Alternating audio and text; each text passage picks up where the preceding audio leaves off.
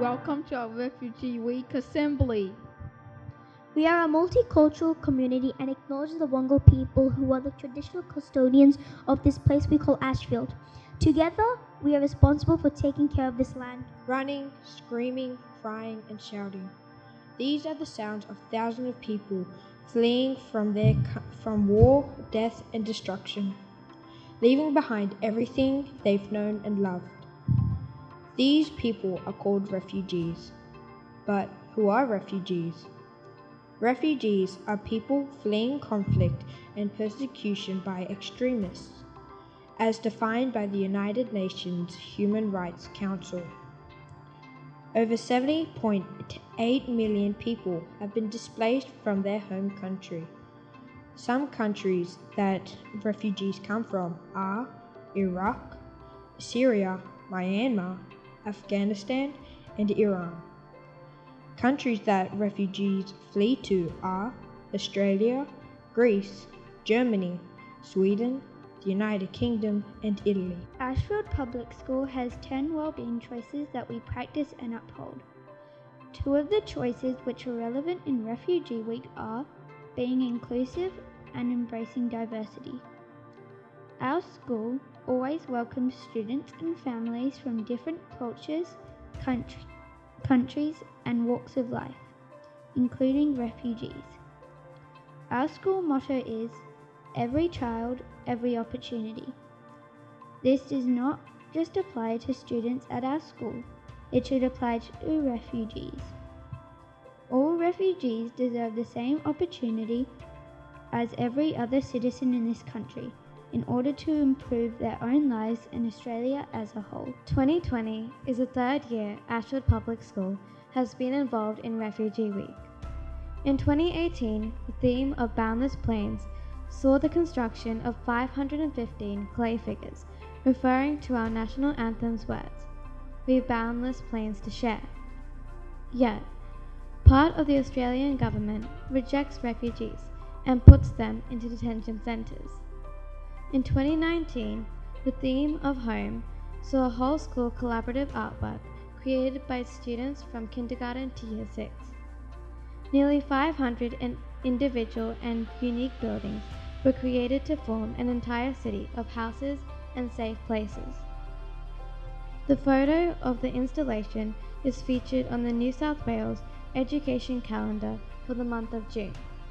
I will now let Mia explain the reasons behind the 2020 installation. This piece, Welcome Wish, is based on the Japanese folklore and legend, which says that anyone who folds 1,000 paper cranes will be granted a wish. In Japanese folklore, the crane, a type of large migratory bird, was thought to live for 1,000 years, and they are held in the highest regard. A collection of 1,000 cranes is called a sembazuru. This story of the power of folding the 1,000 paper cranes was made popular by the story of Sadako Sasaki. Sadako was a little girl who was exposed to radiation as an infant when the atomic bomb was dropped on Hiroshima. Although she survived the bomb, she was diagnosed with leukemia by the age of 12. She decided to fold 1,000 paper cranes, hoping that her wish to live would come true. The story of Sadako is still poignant and relevant 70 years on, with the effects of war being one of the main reasons that people are forced into being displaced from their homes.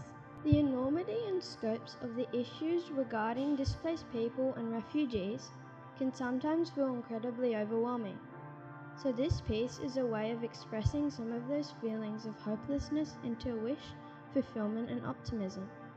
The use of newspaper, often a source of angst with the news it carries within, means that a material which would typically be discarded is given a new life as a beautiful collaborative artwork. We would now like to welcome Ms. Karen Manning, our artist in residence, and our student representative, Augustine Huntley, to the stage to explain the current installation. Firstly, thank you so much to our beautiful SRC for all those really wonderful words about our piece. It is always a really great privilege to be able to work on this piece. I really love working on the Refugee Week project because it is such an important piece that we do. And it's a really important issue that we really need to be aware of. We are living through a really strange time. We're wiping off that microphone between uses. There's social distancing. You've had classes online. Even this class that you did was partially done online with me doing a video first. So we're living through a really strange time. But for us, it's only sort of mild inconvenience. We have to move. We can't see our friends at certain times that we may want to. We can't travel when we want to.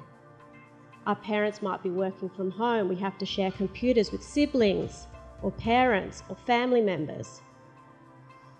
But for many refugees at the moment, all of their borders are closed. So there's lots and lots of people who are stuck now in this limbo where they can't leave where they are, even though they desperately want to and they desperately need to. So I think this actually makes this piece probably one of my favourite pieces because of how meaningful it is in 2020. And I've been really, really thrilled by how selective and how careful everybody has been when they've been working on this piece. Everyone has been really considerate. And especially with my stage 3s, I have had many out of this group student leaders. I have really seen you really grow and blossom into beautiful young people who are going to be wonderful young adults and teenagers as you head into high school. It's really wonderful to see. You've come into classes with me. You've been patient. You've shown younger students how to do things. And that's been a really wonderful thing to see. And I've been really proud of all of you. I'd like for Augustine now to talk about this experience. Augustine has been with me for pretty much all of the classes that I've done, and I've done now 18 different classrooms, comprising of 21 classes over those 18 classrooms. And she's been with me for nearly all of those. She's helped me with the in-store, she's stayed after school and helped me, she's come in early and helped me put all this work together. And so it's been really wonderful having Augustine as a representative. Now, going to nearly every single class has been really tough. I mean, it's really hard to try to explain to a kindergarten how to open a piece of paper and then flatten it down, which makes it even better for me to grow as a person as well, to help them and help them learn how to do this stuff. Now, okay, so with making this artwork, we all wrote little welcome wishes on each and every single crane, and with them, we helping them all write their messages, and seeing every single student write their messages is just really heartwarming. Yeah. Thank you very much, Augustine. And thank you to all of my student helpers that I've had in this class. And there are many in here. And just because I have Augustine up here at the front doesn't mean that I can't see every one of you. I can see all of you here, Abigail and Benita, Grace. There's a lot of you in this room now who've been wonderful. Actually, you've all been wonderful. So I think you all really deserve a round of applause.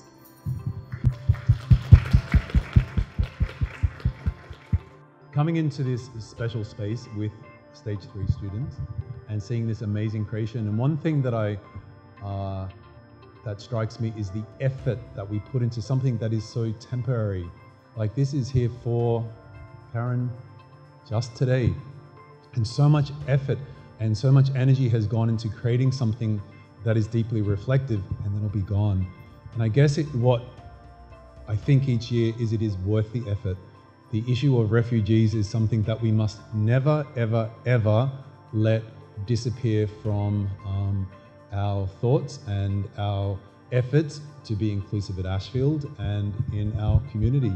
So it is really a special time each year that we can welcome our artwork into the school and have that opportunity where we can think about the very serious issue of people who do not have a safe place to call home and who desperately want somewhere to grow up and share in the dreams and hopes for a future that everyone has in this room. So thank you, Karen, for being the champion of this cause, and for your team and Jane and every girl and boy and every teacher at Ashfield Public School. So thank you again, and how wonderful.